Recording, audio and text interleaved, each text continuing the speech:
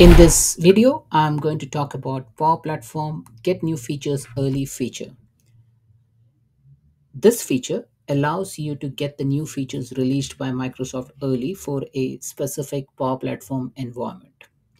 Now, why would you like to get the new feature? One is to test it firsthand, understand what are the new features which has been released by Microsoft daily, weekly, monthly, and also to understand the implications if that new feature is affecting your current application or current settings within your Power Platform environment.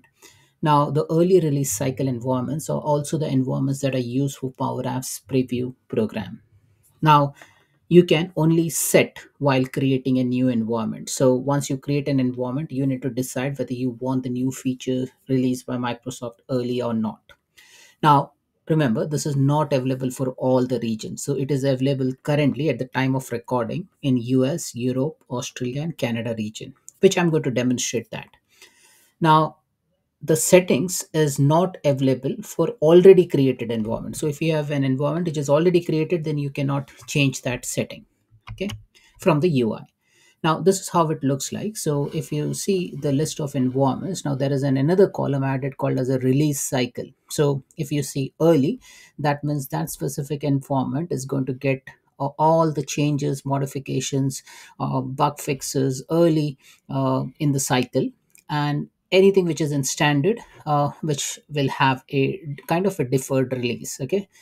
Now, if you see closely, this release cycle early is available for Europe. It is available for United States. It is not available for Asia region as of now. Uh, However, that may change over a period of time. Now, on the right hand side, you see when you create an environment, you can see that get new features early is disabled in if you select the region as Asia. But if you select it as United States or Australia or Canada, then this new features early environment get enabled. So this is how you basically set those settings. So let me jump into the demo. So this is I'm logged into the Power Platform Admin Center over here. Now, if you see over here, these are the listing of Power Platform admin environment, Power Platform environment within my Power Platform Admin Center. Now, here, if you see here, that there are a couple of early releases environment. So there is this environment is based out of United States and Europe. This is a preview United States region, and even this is a preview United States region. Apart from that, I can have an environment which is hosted in United States, but it's still in the standard environment. So that's also quite possible. Okay. Now, how do you set this? Like once you create a new environment, so take for example, if I'm giving some environment name, say EMB1, and if I select region as Asia, then the get new features early is disabled. The moment I change it to United States, I can turn this on. Now, what does this new feature indicates? If you read the documentation, it clearly mentions that product engineering teams update online software continuously. Updates that include fixes and minor or major feature and capabilities may be made daily and weekly. Now, early release cycle gives you the ability to create environments that are updated first. This allows you to experience and validate the scenario that are important to you before any update reach your business critical application.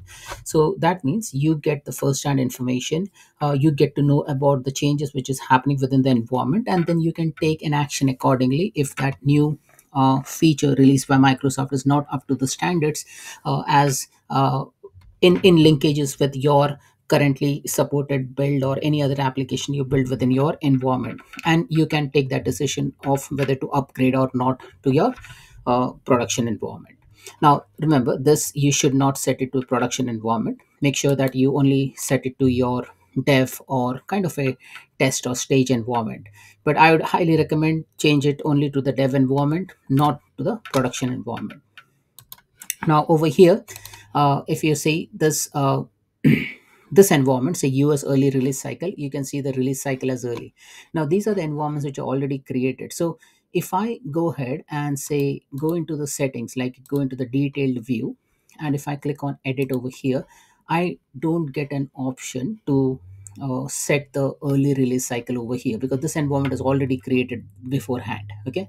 So once you set it while creating an environment, then only you can make that changes. But post edit, like say if you want to edit it after the environment is created, then that option is not available. Now this option is different. Refresh cadence. Now this, it indicates how often would you like to get Power Platform update for your environment. So this is moderate and frequent. Okay. Now if you read through the documentation, then you will see that uh, if I'm this learn environment, it says setting an environment refresh cadence. You can indicate how often you prefer an environment to receive update and feature to Power Platform services. So uh, under refresh cadence, if you select either frequent or moderate, this is specific to say the Canvas app authoring service interface. Okay. Now if you navigate to any environment, so take for example this environment, and if I go into the settings, then you can also set some frequency. Like if you see this release channel, model driven app release channel, auto, monthly channel, semi-annual channel. So if you set it to monthly channel, then you will receive the you will receive the update for those uh, particular model driven app releases every month. Okay. Now this is specific to model driven app only. Okay. Now the earlier setting which I showed you, which we just had a discussion just a while earlier, it says setting an environment refresh cadence. This is specific to Canvas app authoring. So this is not related to model driven app. This is related to say Canvas app setting. Also, if you go into an environment, and if you navigate to the settings, and if you go to users, you can also select what does the user receive. So at environment level you can have one setting, but if you think that, okay, so take for example at environment level we'll say we want just semi-annual channel. Okay, we are on semi-annual channel for model driven app. However, Adele is like kind of a research and development person, so we'll give her a monthly channel release. So here if you select user Adele and click on change channel, then you can selectively make those changes. So I can give Adele as monthly channel, current model app channel setting. Okay, so that Adele will receive all the monthly updates related to model driven app. Okay, and all the other employees will receive semi-annual channel updates. Okay, so like this we can do that setting. But the setting which I was talking over here is nothing to do with a specific model driven app or Canvas app, but this is at a higher level, environment level settings. So this is all about if you want to get new Power Platform settings related update, then this is the place you go and then you get that setting. So how to set this, again I'll show you. It is not available once the environment is created. Once you create an environment, there is an option to get new features early. However, this is only specifically applicable to some set of regions, like if you select United States or if you select Europe.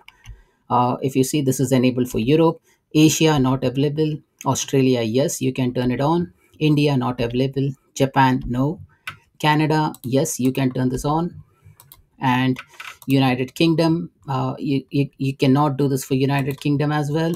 For South America, no. For France, no. UAE, no. Germany, no. Switzerland.